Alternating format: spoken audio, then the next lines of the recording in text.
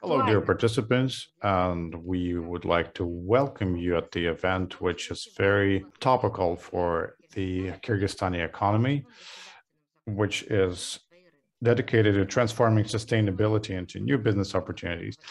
The event is organized by the RECP Center and the UN Environmental Program in the sustainable economy for transition to more inclusive sustainable economy in the Caucasus and financed by the UN Development Account. I'm going to moderate this, and I would like to bring you the best regards from the RECP Center. Regarding technical issues for this online event, you can find out more in our chat room, and I'm going to stop in more detail on some of these. We provide simultaneous interpretation, which you can take advantage of when you click a globe icon in the bottom toolbar. Please select the language you're most comfortable with. Also, we advise you to turn off your mute your microphones unless you're speaking. If you have questions or comments, please use the chat room, and at the end of the event, in the right time, you're going to get the answers to the questions. Or use the raise your hand gesture. We are also now recording this event in order to provide visibility in social networks. Also, we would like our speakers to adhere to the designated timelines. First of all, we'd like to start with the official opening. I'd like to pass the word to Asel Isakova, the head methodologist of state procurement for the Ministry of Finance of the Kyrgyzstan Republic. Hello and welcome to all of the participants of the seminar. We'd like to thank all of the organizers of the seminar, which aims to raise awareness of SMEs about sustainable state procurement. I'd like to say that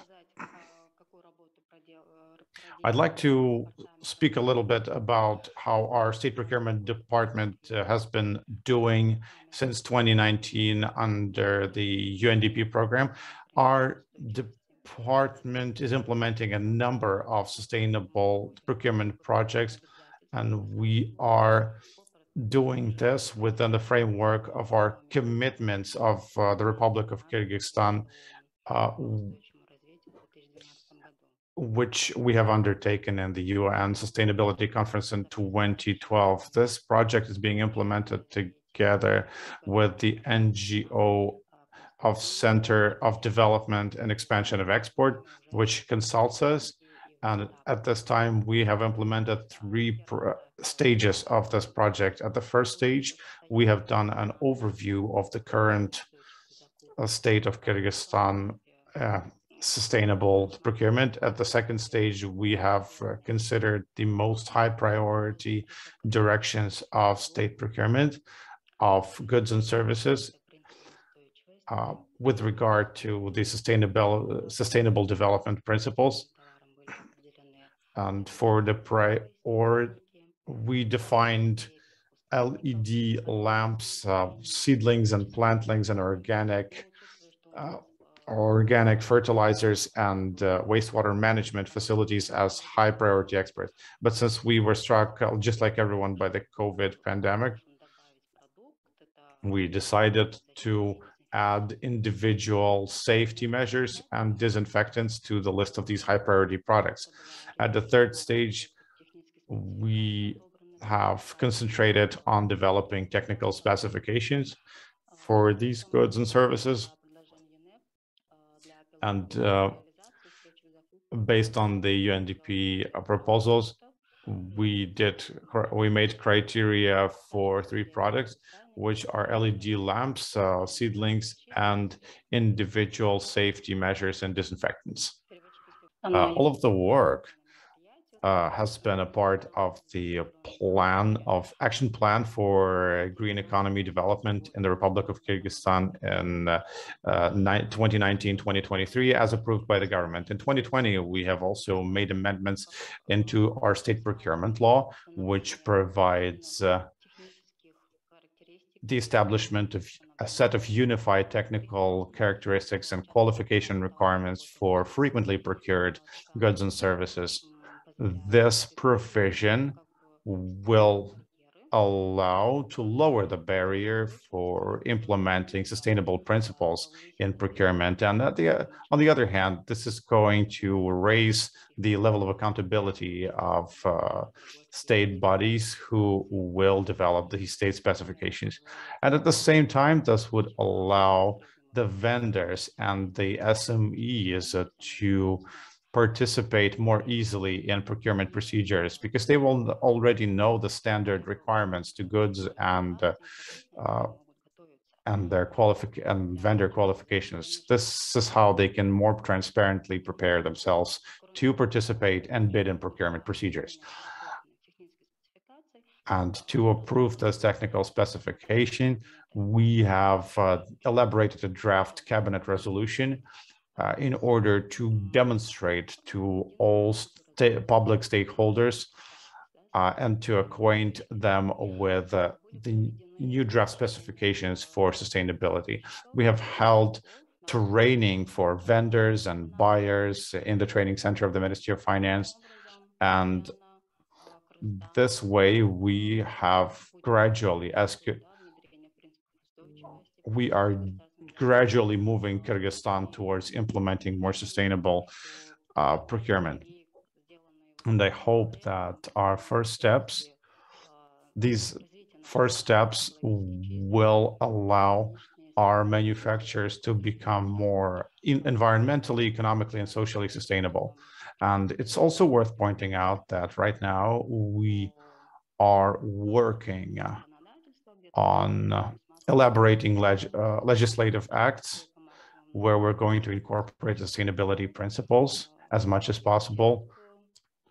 And we hope and endeavor to transition to fully sustainable state procurement. Thank you for your attention. Thank you very much. We'd like to pass the word to the program officer of the UNEP program, who has been managing the SSP program. Mr. Farid, please. Thank you. So I was saying that Kyrgyzstan is an important country for UNEP. And you mentioned UNDP, but in reality it's UNEP. Because you're a regional front runner on FPP implementation under the leadership of the Ministry of Finance and the active involvement of the Promotion and Development Center with the executing agency of our project. Kyrgyzstan is therefore joining the international movement towards FPP implementation in compliance with SDG Target 12.7, the Sustainable Development Goal, and then its Target 12.7, which aims to promote public procurement practices that are sustainable in accordance with national policies and priorities. This was voted in New York in 2015 by the General Assembly of the UN, and all the countries adopted the 17 development goals that should be implemented by 2030. And within those goals, you have a specific target. You have 169 targets, and one of the targets is about sustainable public procurement. So Kyrgyzstan is complying with its adherence, its support to the Sustainable Development Goals. So as UNEP, we have been supported Kyrgyzstan since 2019, I suppose, and we really appreciate the dedication and commitment of the government of Kyrgyzstan towards SPP implementation. We're sure that Kyrgyzstan will soon join the group of countries that are compliant with SDG 12.71, and we did a monitoring exercise this year, and we found out that 33 countries in the world, who represent 69% of global public procurement, were implementing SPP policies. From what I heard and what I see on the ground, I'm pretty confident that Kyrgyzstan will now in the next monitoring exercise will join this group of countries. The countries that are supporting SPPs are committed to greening their public procurement, and public procurement represents in average 12% of the gross domestic product, and they are making thereby critical contribution to solving the three major crises that humanity is facing in climate, nature, and pollution. Total public procurement represents around $13 trillion US. If we turn a little portion of this, such as 5%, 10%, 15% into green, we can have enormous transformative impact on market. And this is what the government of Kyrgyzstan is doing with LED lamps, seedlings, and disinfectants, as we heard. Taking advantage of the huge potential of public procurement means, however, engaging a thorough dialogue with the productive sector and in particular with SMEs. It also means signaling to the market well in advance the SPP orientations of the government to allow the market to adjust its production processes. It means aligning the industrial, fiscal, and sustainability policies to synergize the impact. And it means raising the awareness of all the stakeholders on the challenges faced by Kyrgyzstan and the planet, and on the international commitment of your country. I'm sure that this workshop will help you better understand and define the modalities of involvement of SMEs and the private sector in your future SPP policies. Be assured, in any event, that we remain on your side to help you progress on the path to sustainable public procurement. Thank you. Thank you very much. I'd like to present the RCP Center Director. The RCP Center has been promoting the sustainability economy and sustainability of production. Thank you very much, Katerina. Welcome. I'd like to welcome all of the participants of the seminar, and I would like to thank all of participants from Kyrgyzstan and the Ministry of Finance. We see the effort of Kyrgyzstan towards sustainable development goals, and we see that there has been substantial work done in the Sustainable Goals Action Plan until 2040. I think the sustainable state procurement is a very actionable tool for achieving sustainable development goals. And the concerted effort of the Ministry of Finance, we believe, will provide great help to the country. And we see the immense effort that has been made in the state procurement portal. And we see that the amount of the sustainable procurements has been growing very steadily. We would like to help the UN Environmental Program for their long-standing support of the countries of our region on our path in transition to sustainability.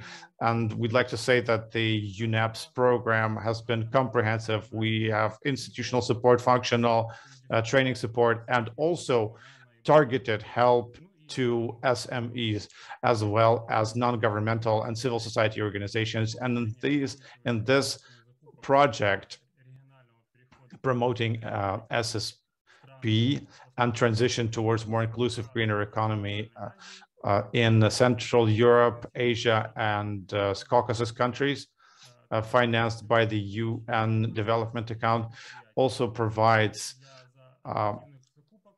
help to both state actors and enterprises. And the companies tend to be a little reactive, somewhat reactive in adopting these pioneering approaches. This is why we need to act in advance in order to increase the competitiveness and sustainability of national vendors and manufacturers, even though this could be a challenge. But we believe this is totally possible.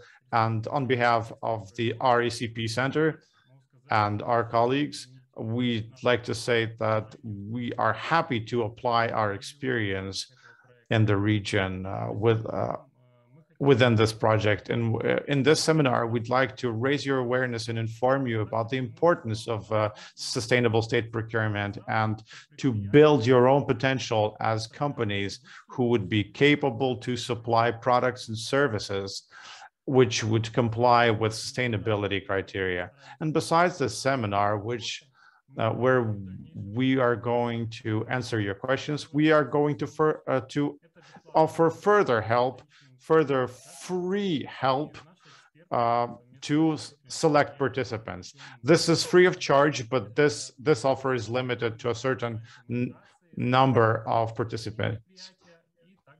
We would need to review your company's report and your proposals, which would allow us to offer necessary training,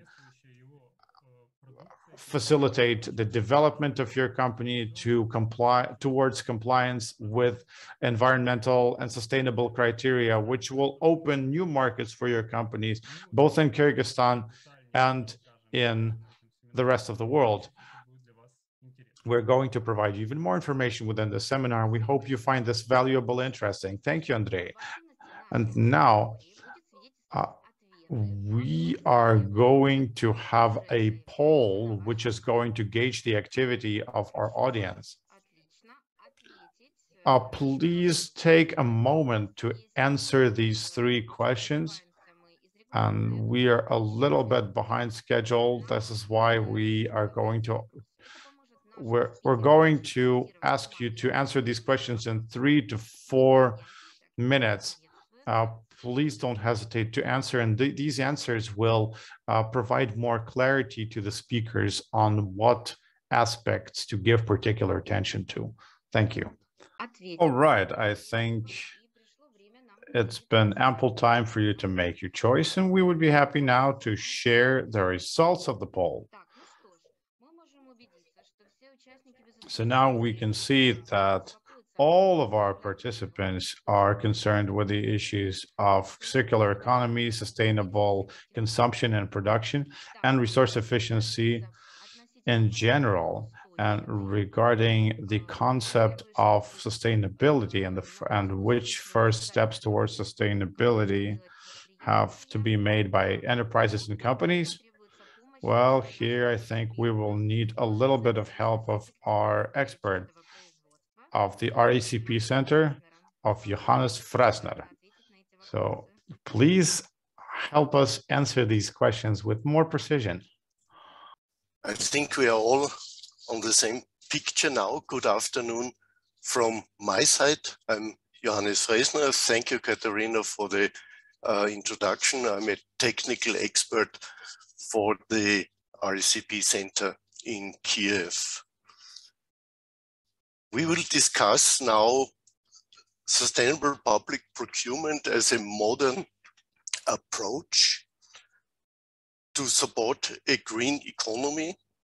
And I will try to focus within the small time frame which we have on what is in for small and medium-sized enterprises especially. Farid was already very explicit on the importance of public procurement. Public authorities globally are major consumers. If they choose to purchase environmentally friendly products, this would be a huge step towards a green economy. And this sustainable public procurement within the UNEP program is now trying to lay out a structured, systematic process by which public authorities can buy in an environmentally sustainably conscious way. I'm linking to this already. Public procurement is a big market. Actually, globally speaking, it's the biggest market of all. It's estimated at 13 trillion USD, which is quite something. In the European Union, it is estimated at 2 trillion. Regarding the Kyrgyz public procurement market, you are the experts. You know much more than I do, but I'm sure it's significant. It's an interesting market for SME. UNEP asked 2 years back globally governments whether they have SPP already in place, and 56 governments responded during this survey, and I'm just rushing now through some very important results for us today. More than 90% of governments consider SPP as an element of their policies. 80% do have regulations in place. And if we look at the right-hand side of the slide, what are the main product categories we are talking about for which sustainable public procurement applies? This is IT, obviously, leading the pack. It's office equipment, it's cars, it's cleaning, and it's construction. So it's basically everything that is concerned. Now, the more interesting part probably is what criteria governments globally apply in SPP. And here we see resource efficiency, which means making the best out of material resources, recycling materials, minimizing waste, energy efficiency, and reducing the use of hazardous materials as major criteria. I think this does not come as a surprise to you. Looking at the results of the poll, you have expected something like this. To summarize, this chart shows what governments think about the future, and it's clear from the results to this survey that the majority of governments think that SPP will become even more important in the near future.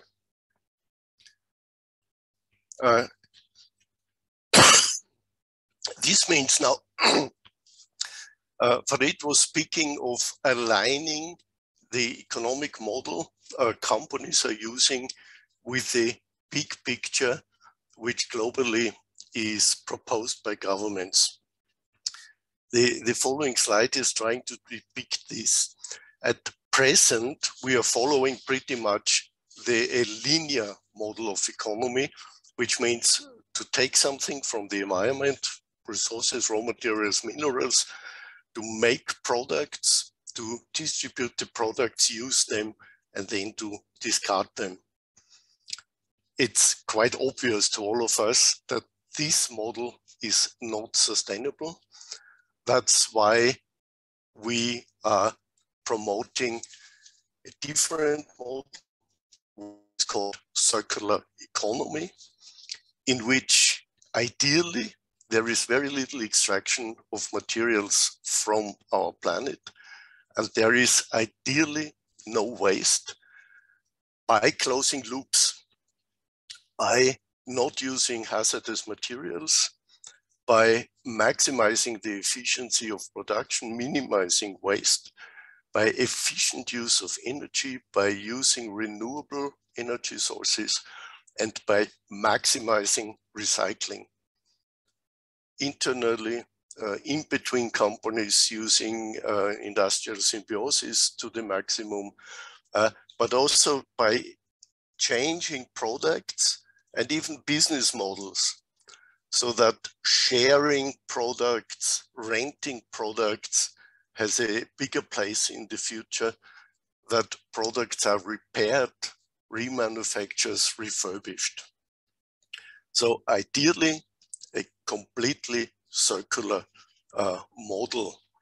This is the vision of our future economy. This is a huge opportunity, and this is reflecting in public procurement systems. Eco-label products become more sought after. You see here the logos of 3 important sustainable public procurement programs run by the city in Vienna, where I come from, actually, the city of Berlin, and also the logo of the Ukrainian SPP program and its platform. So at the same time, by following these guidelines, we will support greening of our economy, and we will support policy which try to combat climate change. And as a personal lesson learned working for companies in establishing products according to eco-design criteria and so on, usually this is also improving the financial efficiency of companies. So we have 2 directions, 2 important elements to monitor now more closely from an SME side, which is global eco-labeling. And in this slide, we have a few of the existing eco-labels, and it's up to us now, of course, to identify which ones of these are relevant, what is the market we are looking into, what are the relevant labels. And on the right-hand side, organizationally speaking, we are talking about environmental management. We have here the logo of ISO 14000, of an international standard, giving us the elements of a functioning environmental management system. Now, as a last slide, summarizing from my side some advice. The advice in a nutshell is, let's start early. Let's start now to prepare for eco-labeling, to prepare our products so that they contain a minimum of hazardous materials, that we have intelligent packaging, that we as an organizations are resource efficient and energy efficient. And let's prepare for an environmental management system, which means to have an environmental policy in place, to have a team, to have procedures based environmental impact of our organization, and come up with a plan to mitigate it and to prepare for external auditing. The advice is to start now, because to prepare products and to prepare the organization will take some time, but it's well invested time. It's an investment in our future, and we will be able to participate in a very interesting, fast-growing market. This was my suggestion, my part. Thank you very much for your attention, and let me hand back to Katharina. Thank you very much, Johannes, for such a comprehensive answer. And right now, in order to understand what the readiness of Kyrgyzstan and its industry to implement sustainable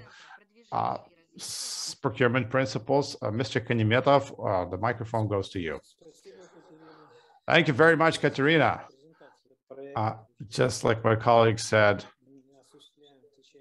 we have been implementing this project for a number of years, and And the key steps within this project have been already mentioned by my colleagues, but I'd just like to add the last 3 steps, because all which we have developed, we have tried to approve in our regulatory framework, to fix them in a regulatory framework, to fix all of the criteria in our normative documents. And the penultimate step is to hold pilot procurements, and 7 is raising awareness of sustainable state procurement.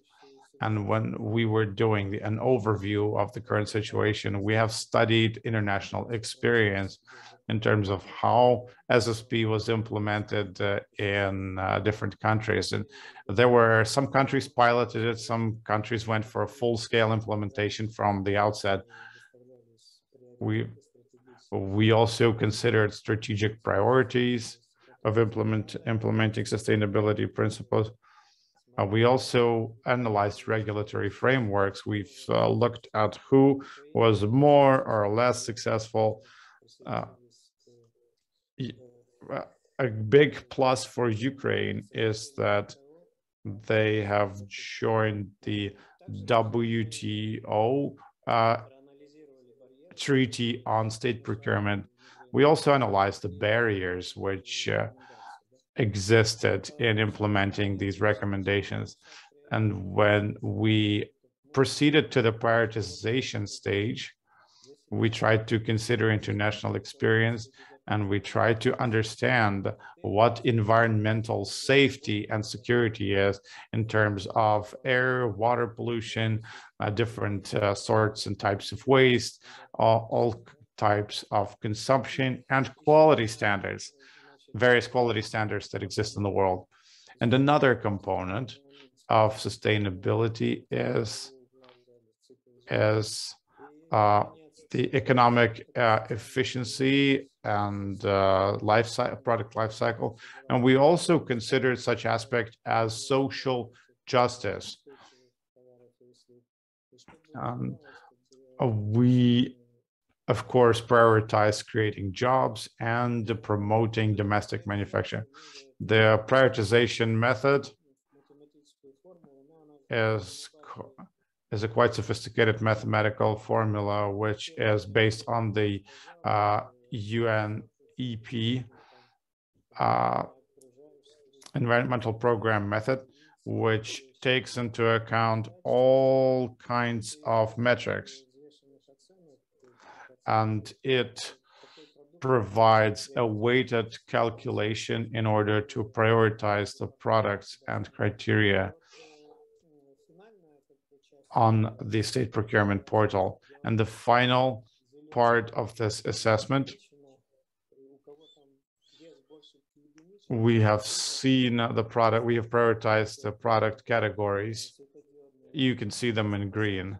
These are the LED lamps, local seedlings and saplings, and services for wastewater management and other things, and personal protection equipment.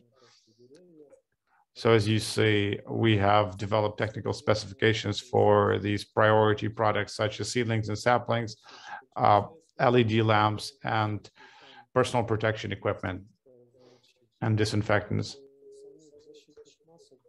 And there's a wide selection of products that go in there, starting with face covers and masks up to disinfectants and others. As we develop these technical specifications, our first pilot project was discussed with the manufacturers themselves. We always start by discussing with manufacturers of seedlings and saplings, for example, and we heard their feedback, we heard their comments into these recommendations, so that we could adapt our recommendations to the ways that suit and benefit them. And as a result of this work, we have developed a set of guidelines on developing specifications. We have developed it in the Russian and Kyrgyz languages, because our buyers usually speak Kyrgyz throughout the region. And these guidelines have been distributed through the Ministry of Finance's training center. And we've held a number of training seminars for buyers and vendors, and there's been great feedback, which we have also taken into consideration. As a result of this, we wanted to fix all of this in our legislation and regulatory framework, and we have thus developed a draft cabinet resolution which approves a list of specifications for these pilot goods that I just mentioned. Also, we are approving the methods and prioritization criteria, which is based on the UNEP program's method. And we have also approved the guidelines for developing technical specifications for goods and services procured through SSP. And then we are starting to work towards improving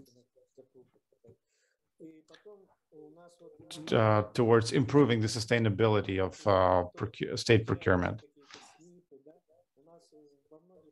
And for many of the building codes,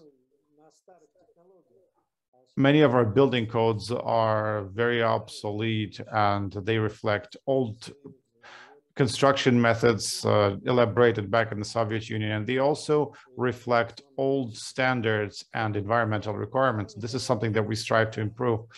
Besides, as we discussed this with many buying organizations, clients, we have an anti-corruption policy.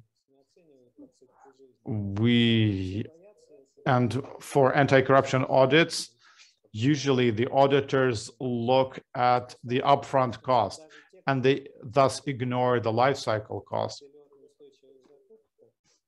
And then sometimes the companies, the buyers who would buy something that is more expensive upfront but will save overall on the life cycle cost, that would get penalized by auditors. But we're trying to change that towards a different model. Besides, we have requested the National Statistics Committee, together with the State Procurement Department, to monitor the processes of implementation of sustainable state procurement. And for 3 years in a row, we have been measuring our compliance with sustainable development goals, some of which concern various components of sustainability. And then it says here that all of the authorized state authorities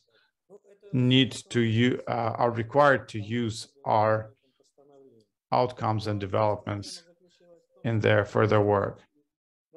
And this is what the cabinet resolution says, but within, as we have tried to implement these sustainability principles, we have encountered an unsustainable political environment. We have had 5 prime ministers come and go, and 3 directors of State Procurement Department come and go in the Ministry of Finance. So we had to explain everything from scratch. But we hope to introduce these changes in legislative documents, in legislative acts, and we hope that this is going to make them more politically sustainable. You know, many procuring organizations,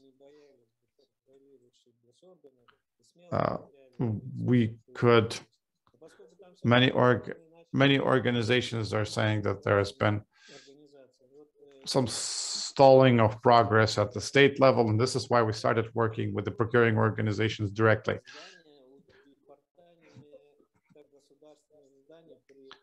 We know that most of the public organizations rent the building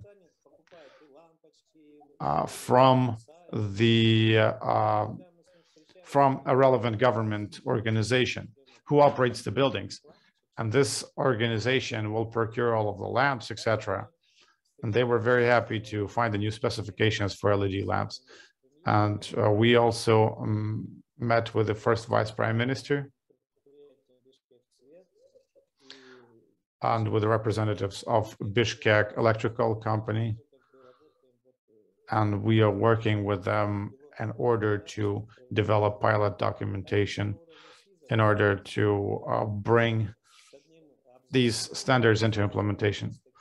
We have also had conversations with 7 state hospitals. So yeah, we are increasing this set of companies that we collaborate with. We have also hired a PR and outreach specialist. And we are now going to release 3 socially oriented videos. One is dedicated to seedlings, one is to power save, and one is dedicated to personal protection equipment and disinfectants. And we went to manufacturers of, let's say, LED lamps, and many stakeholders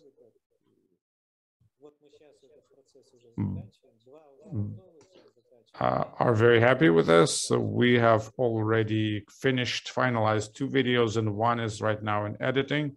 So this is our experience. Thank you very much for your attention. Thank you very much. Yeah, I hope that you stay active after our first poll, and right now we are going to ask our participants, what is your readiness to implement sustainable state procurement and resource effectiveness? So you have a poll with 3 more questions, and the timing remains the same. Thank you very much. All right, I think everyone who wanted to answer and help us know more about your needs has already taken this opportunity. So now let's see the results. So, what can we say?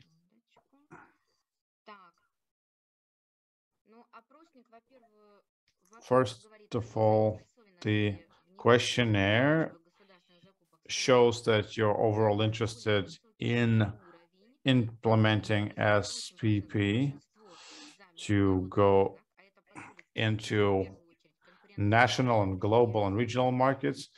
We see that you believe that it will increase your competitiveness, and we see that some participants have already made the first steps towards more resource effective production. And this means that there is significant potential of the industrial sector of Kyrgyzstan, and it looks like practically every one of you is interested in increasing environmental indicators of your production. And of course, all of these answers show that this seminar is very relevant for SMEs in Kyrgyzstan, and we see that only 8% of those present who represent in the industry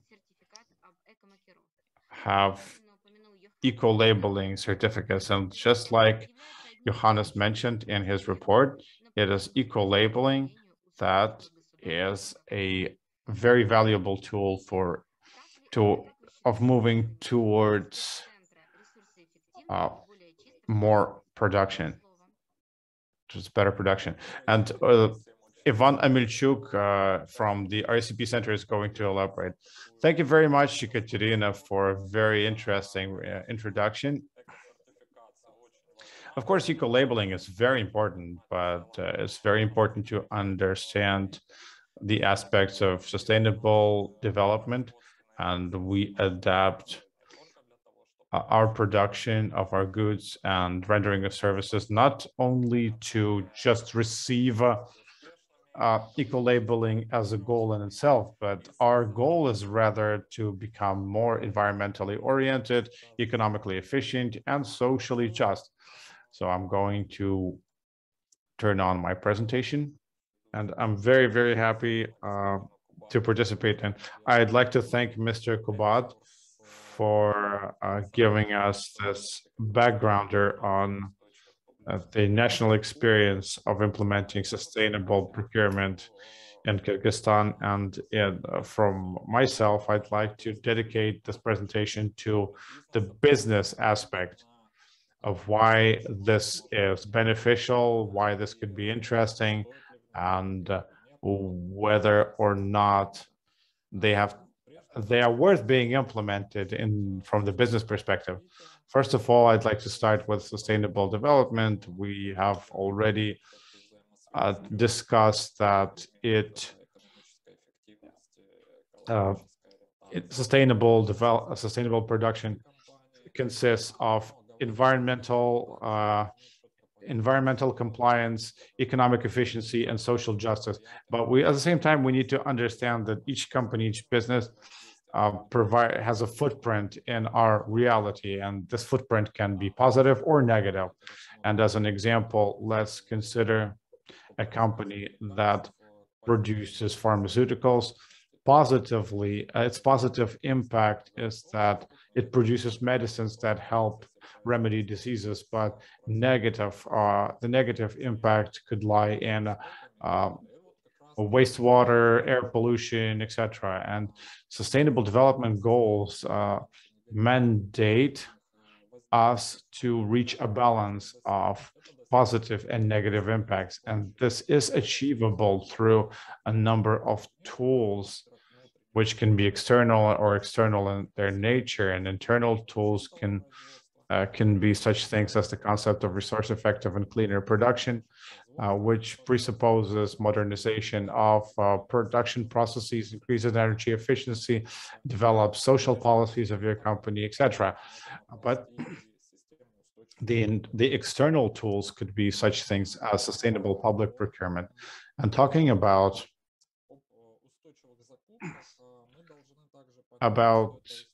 sustainable state procurement, we need to say that this story does not only concern public procurement. We know a number of examples when sustainable procurement is being used in B2B. We know that we have several client companies who are vendors to one major French brands, and the parent company of this brand have developed a sustainable development strategy towards 2030, and where they have declared such goals as curbing CO2 emissions, reducing waste formation, some social policies, etc. And now these goals are broadcast all the way through the value chain, because they trace all of the vendors in the value chain by environmental, social, and economic aspects, if they want to, and they need to comply with that in order to supply to this major company. And I think that this is becoming a more and more popular in such areas as retail and others. But let's turn our attention towards B2G. Today, we're going to talk more about sustainable public procurement and the green public procurement. And today, we're going to find out about what the life cycle of a product is and how to run these evaluations. We will consider price and non-price criteria, and then we will also consider several types of eco-labeling. Before we go there, I'd like to pay some attention to one of the key stakeholders, which is society at large. And of course, the society at large is represented by the consumers. Talking about consumers, I'd like to draw your attention towards several marketing studies. And here's the longitudinal 20-year-long study, and we see that consumers are spending more on more sustainable products. Food is, of course, leading this, but also household electronics, household chemicals, lamps and illumination, as well as transport.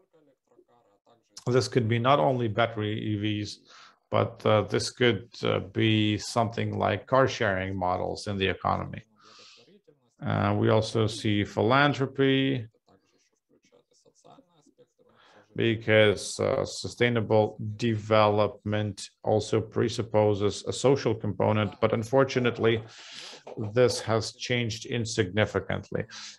Here's what the consumers expect from business, and if we do an outline of this research, we can see that very often and by and large, the consumers would carry the responsibility for sustainability over to business, because they believe that business should treat sustainability more seriously.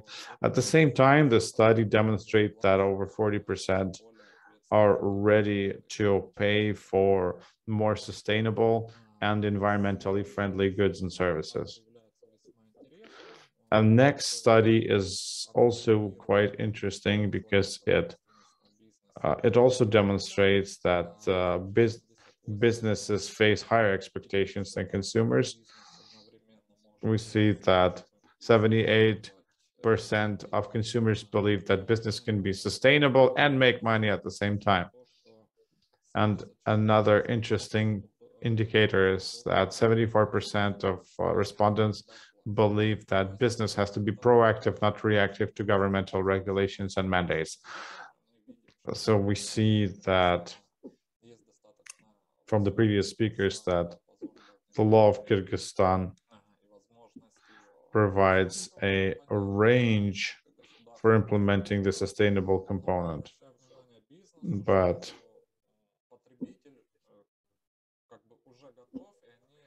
we'd like to point out to the business that says that consumers are ready, and they expect the businesses to act proactively.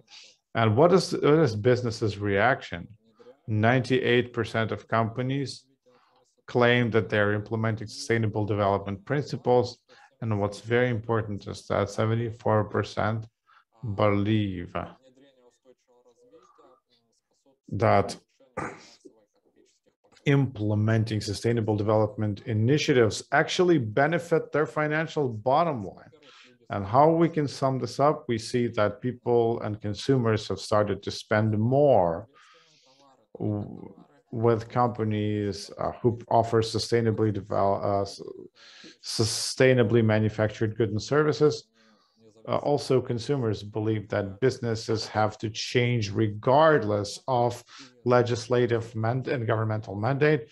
And also, businesses themselves claim that this is quite interesting and beneficial to their financial bottom line.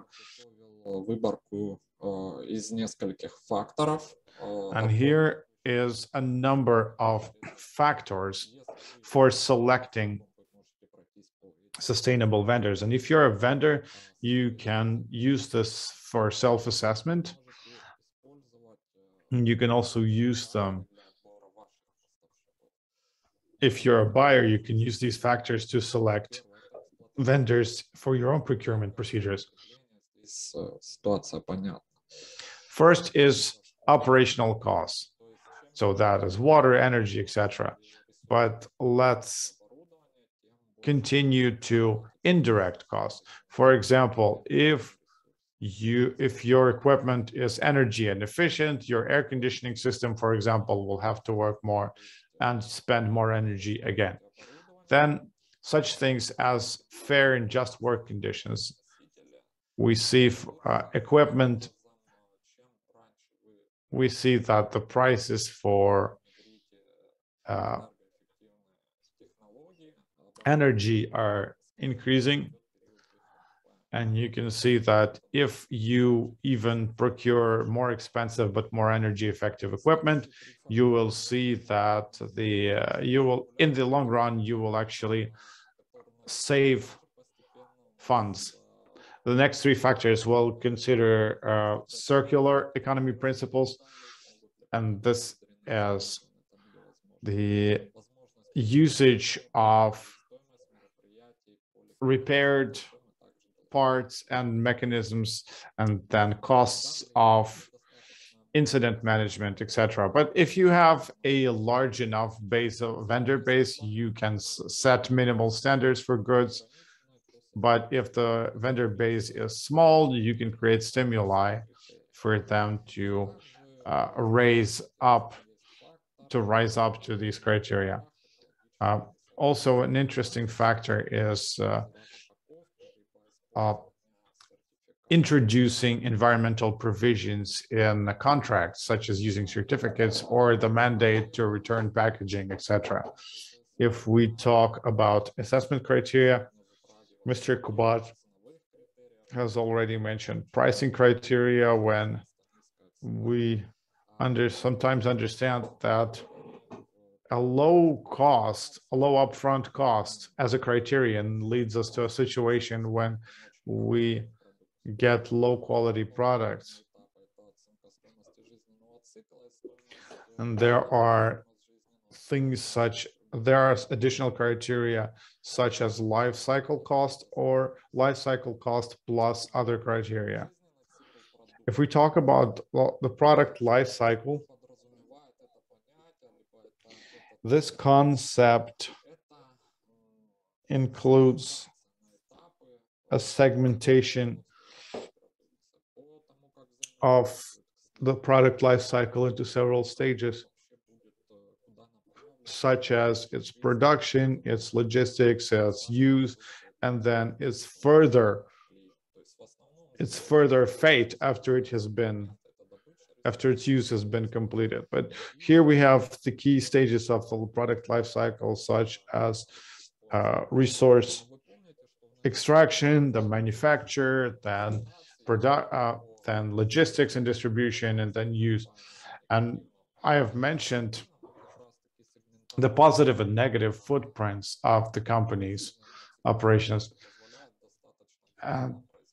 It is segmentation by product life cycle that allows to have a very good assessment. For example, if we talk about resource extraction, how we can look at how the resources extracted, whether they're renewable, whether they can even theoretically be renewed.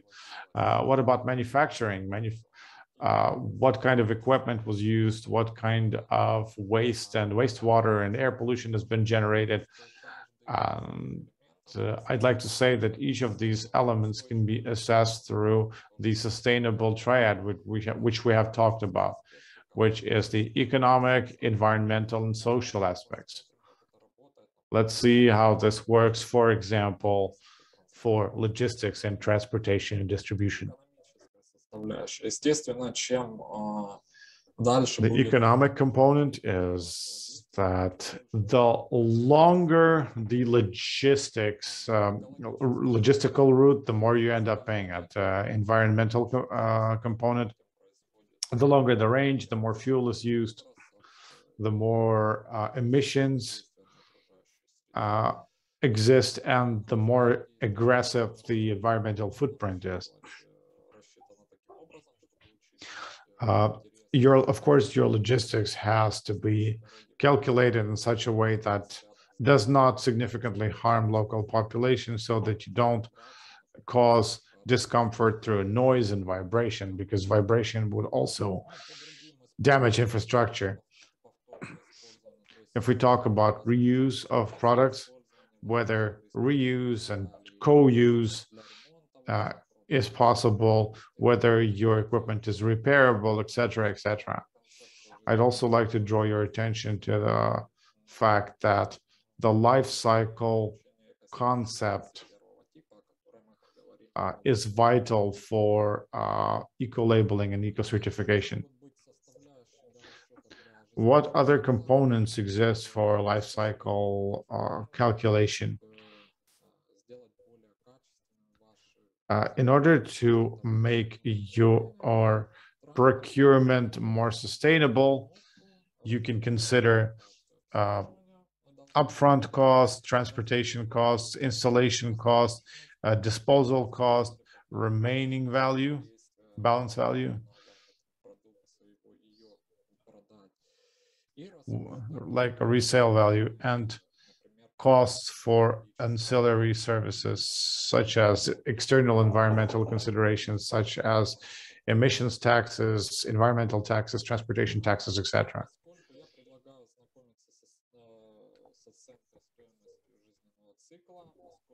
And here's an example of life cycle value calculation. Since lamps are priority goods in Kyrgyzstan, like our colleagues have just said,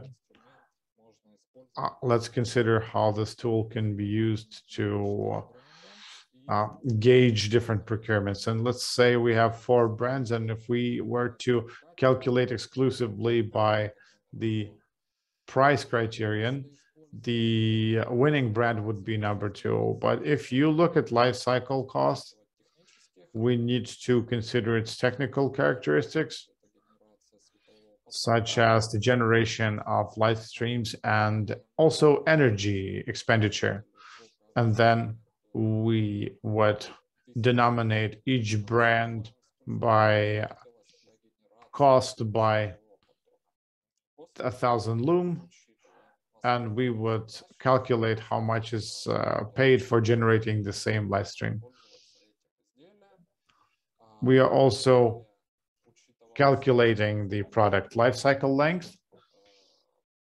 We also consider electrical energy, and we calculate all of these costs, and then we add it to the cost of the goods. And this is where you can see that the priority changes significantly. And we see that the brand number 3 actually provides a lower life cycle cost.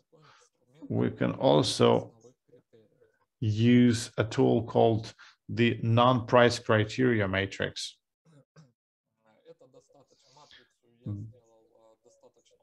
This is a very simplified example. It can contain much more criteria. Let's say that the first column is the characteristic of the criterion, efficiency and quality. And you'll see that there are criteria concerning safety and environmental footprint. For example, here are the indicators. We say that that the product needs to contain recycled materials, and to prove that there are certain certificates and there are certain standards to be adhered. And this matrix, for example, if we procure paper, why do we want this paper? Our justification is that a certain amount of wood is used to produce a pack of A4 paper, and we'd like to reduce this amount of wood and thus decrease our environmental footprint. And the confirmation could be a declaration in compliance with ISO 14021. And let's say a target indicator could be no less than 75%. And the same for quality. This could be efficiency class. These could be qualitative characteristics, and the reason why is because we are orienting towards price. We are also interested here in a certificate which would confirm that the quality is compliant to class C+. Talking about safety, we consider only one element, just for argument's sake, it's chlorine. And this could be derived from the conditions of manufacture, because chlorine is an aggressive and active chemical reagent.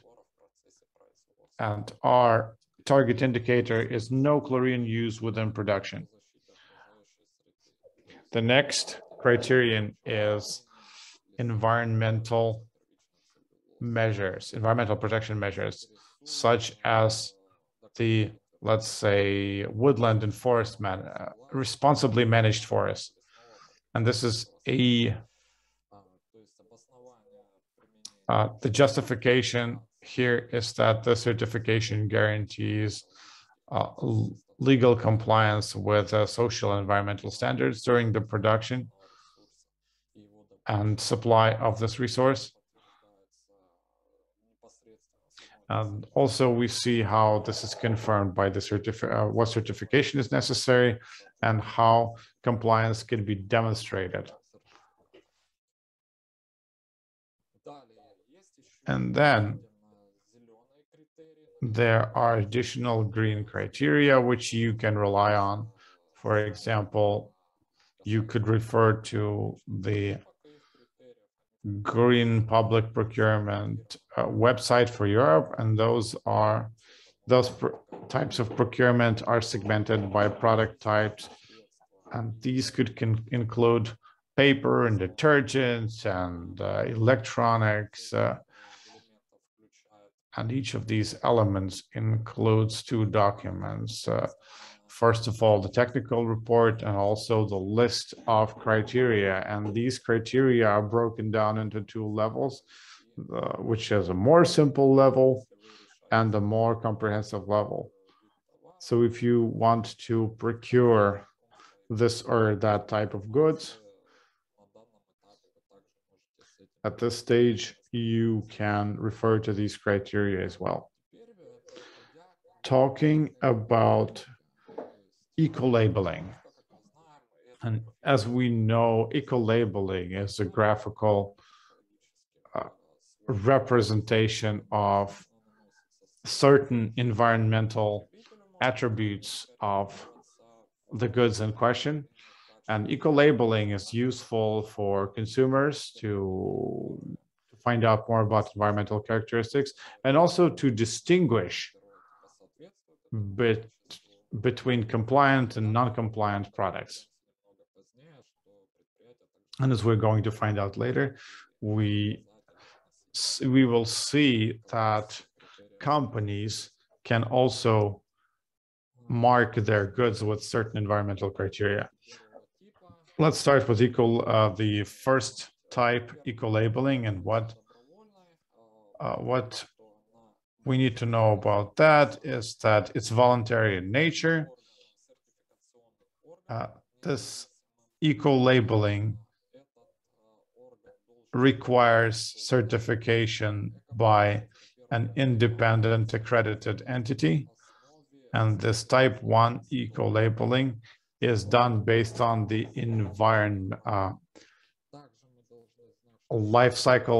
product life cycle assessment.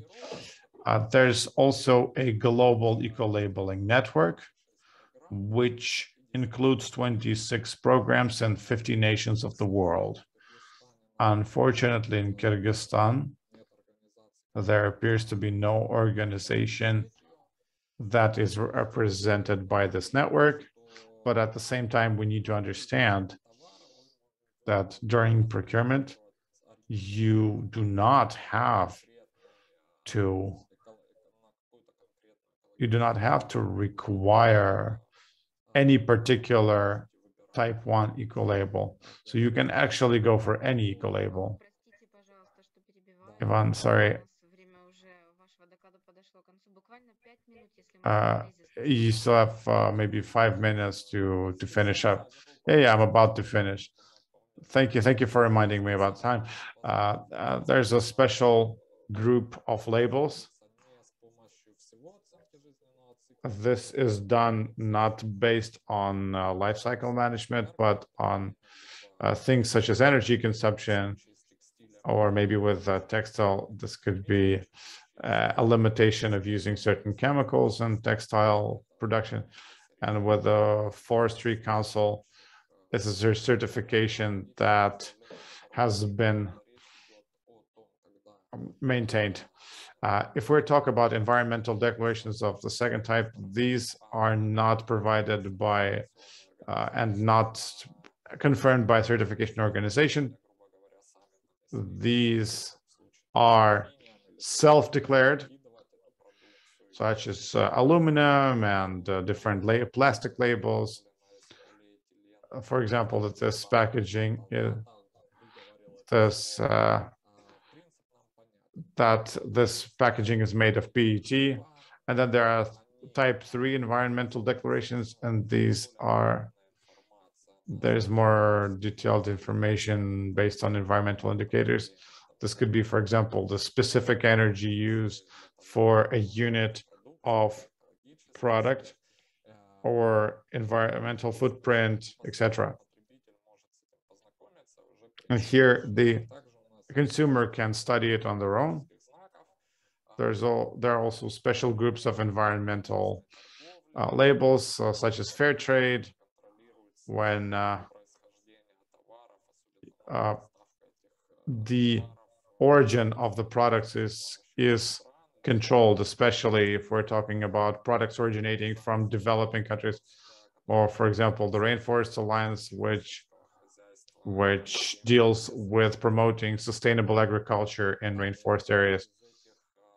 Then each of these certifications is catalogized. And if you want to buy this or that type of goods, you can go into the system, the certification system, and you can see which of the manufacturers actually correspond to these criteria.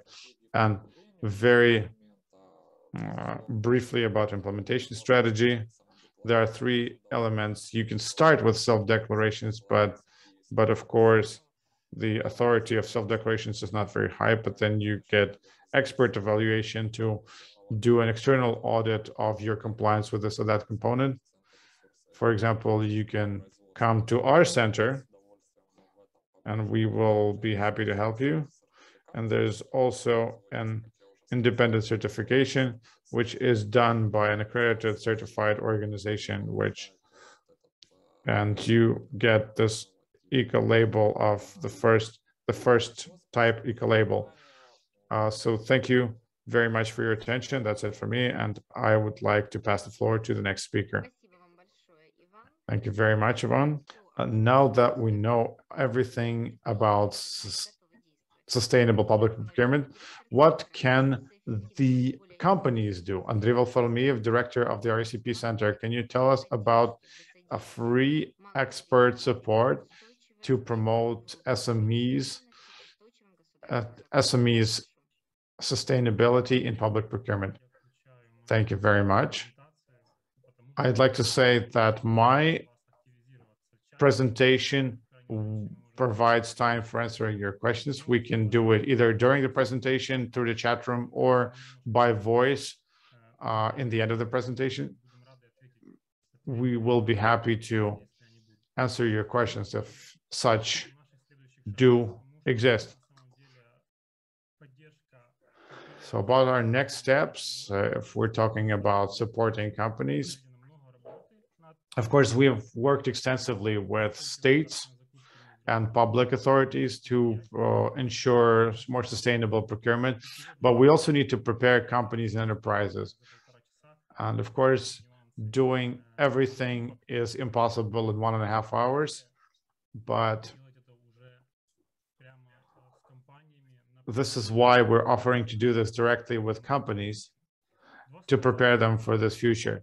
Just a couple of words about our project, and within which we're going to offer this consulting service. It's called Increasing in Promoting Sustainable Procurement in this region, and it's financed by UNDP and implemented and coordinated by UNEP. Our center is an implementing entity, and we have two components, one of which is not only about sustainable procurement, but also about the platform of resource efficiency, the platform IBO, which is going to be launched by UNEP in the next year. And we're going to look for stakeholders, such as companies and associations, which will help us develop this platform, and it will allow companies to self-assess their state in terms of resource efficiency. And this is very, very important. As you can see from this slide, our center has been created in 2013 in order to popularize resource effective and cleaner production. And within this time, we have worked with over 170 companies. And here you see the results of the measures that we have implemented. We have consulted companies. We have given them a list of recommendations to introduce. They have introduced these measures, and they have had this yearly effect. I think the potential is, and the capacity is maybe 4 to 5 times more, but not everything, unfortunately, is being implemented. And as we consider how the companies transform their use of resources into their end product, in order to make, our goal is to maintain the quality and the cost efficiency of the product while improving its environmental indicators. But in this consultation, we are going to focus not on resource efficiency, but rather on the sustainability of the company and its products and services to compliance with sustainability criteria, so that these products and services can participate in sustainable public procurement. Within this consultation, our experts, together with the experts of the company, are going to collaborate on a number of aspects. This will consider both environmental, economic, and social factors. All of this work is going to be split into several stages. First, we're going to collect the applications. Then we are going to contact these selected companies. For Kyrgyzstan, we have 10 spots which we can offer. We have also developed a questionnaire which is going to demonstrate basically where the company falls in this coordinates of sustainable production. First, we're going to distribute this questionnaire, then we're going to collect answers, then together with the experts, we're going to analyze them and prepare a report. And the second part is going to concern the products. For each company has sustainable procurement criteria in Kyrgyzstan, or maybe we can take other countries which could be interested, such as Russia or Europe, and we're going to superimpose these sustainability criteria on your product. And we're going to test whether your product is going to comply with the requirements that are already in place as of now. And when we talk about this work and its result, we know that the company will receive a report on the company status and recommendations as to what to do in order to be eligible for sustainable procurement. We're also going to help you elaborate on an action plan on what to introduce and when, and we will help you find contacts in your country or in your region and organizations which will help you pass certification or introduce an energy management or environmental management system. Based on the polls, we see that very few companies have such a system in place. But it looks like almost all companies have elaborated a development plan, and most companies have sustainable development goals.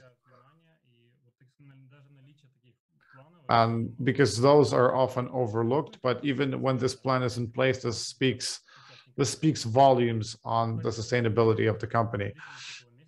The length of this assessment is going to be under a month. We will endeavor to finish by New Year's Day, and the experts are going to be involved from our center, as well as international experts with more experience in this sphere. Due to COVID-19 and the limitations in place, we're going to carry out the entire assessment remotely. There's going to be a questionnaire and then live communication online through any platform convenient to you.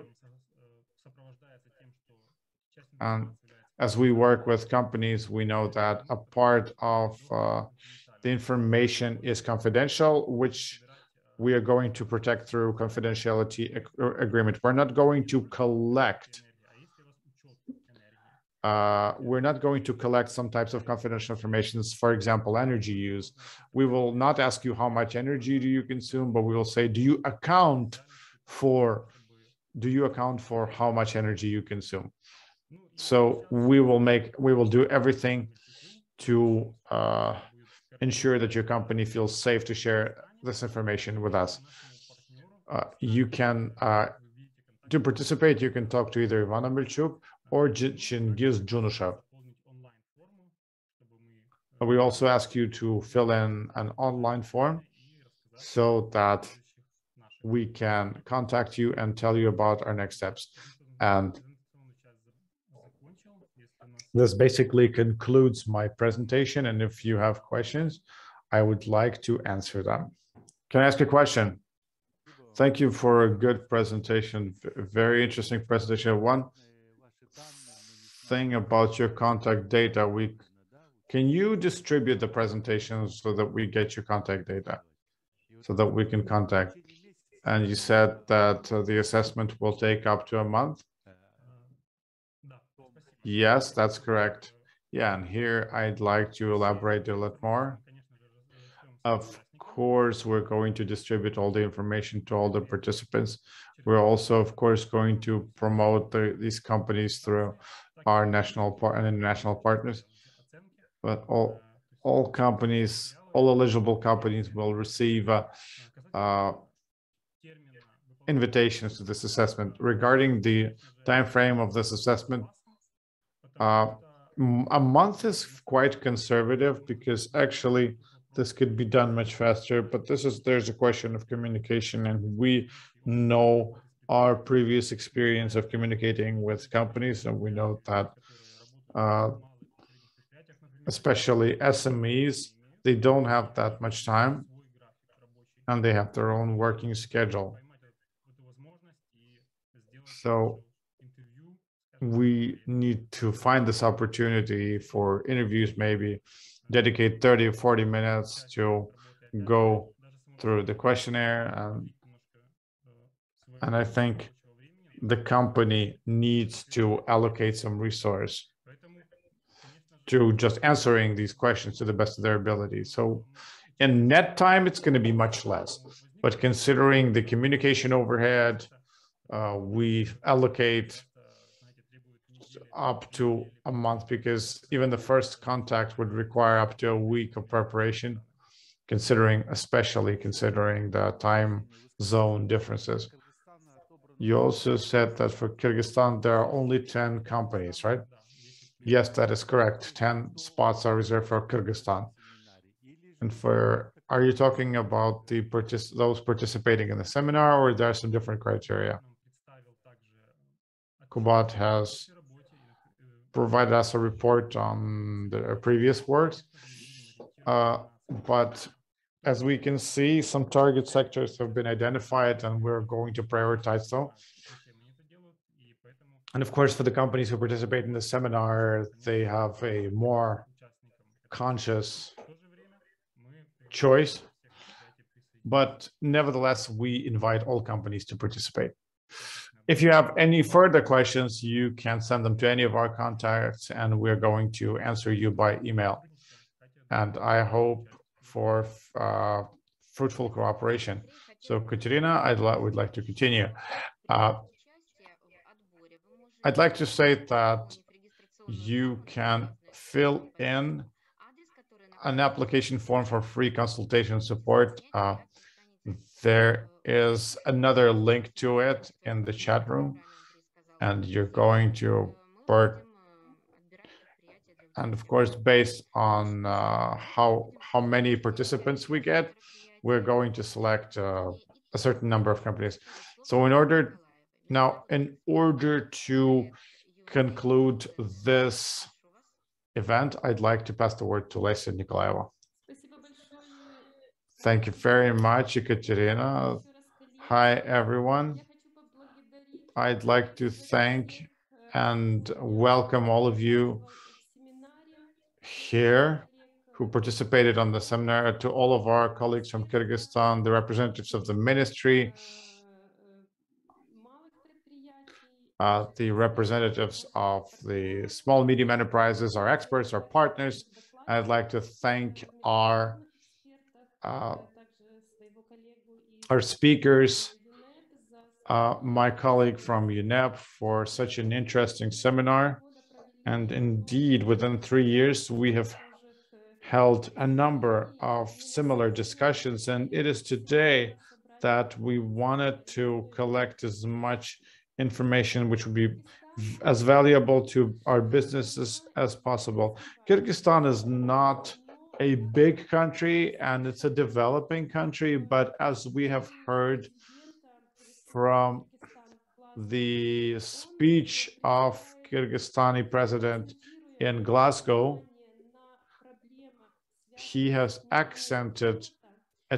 drawn attention to the climate change problems, and he stresses the need for cleaner development of the economy, which would enable us to maintain Kyrgyzstan's unique nature, to maintain the glaciers of Kyrgyzstan, but at the same develop the economic sectors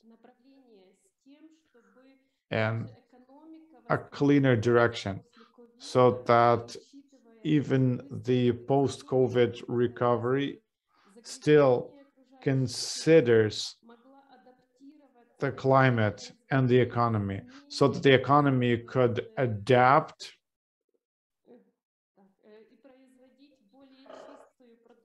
to produce cleaner products and render cleaner services. Also, the president of the Republic of Kyrgyzstan has called the international community and the international investors to work collectively with national companies and local companies to participate in investment projects that would benefit the green economy. We know that more and more attention is globally paid to greener and environmentally cleaner production. And if we are talking about the ambitious goal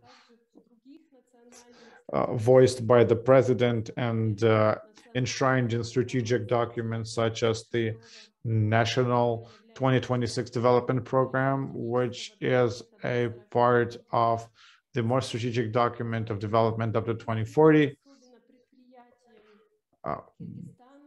we see that the companies and the businesses of Kyrgyzstan need to be mindful of these new opportunities, new international standards, new innovative approaches, because otherwise we're going to have a harder time in inviting international investors and entering the international market, and harder to promote our products towards a more environmentally friendly market.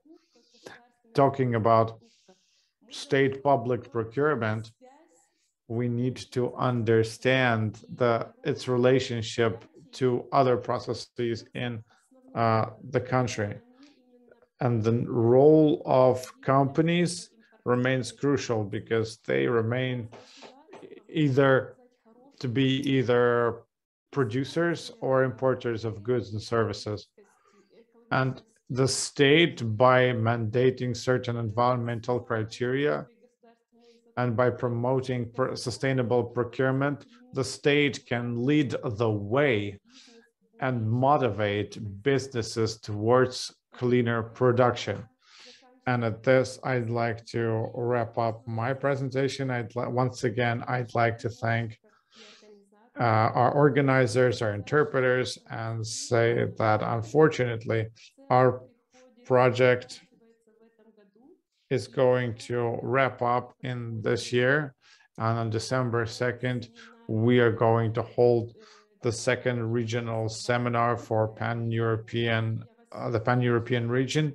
And I am happy to invite all of you to participate in this seminar. And I'm going to send you more information about this later. And we're going to discuss the issues of progress for eco-labeling and eco-labeling for Kyrgyzstan, Uzbekistan, and Kazakhstan. Thank you very much to all organizers and participants. All the best to you. Thank you very much, Lesa. At this, we would like to call this event to adjourn. We hope that this event opens new horizons for the manufacturers of the Republic of Kyrgyzstan. Thank you for participating, and until we meet again.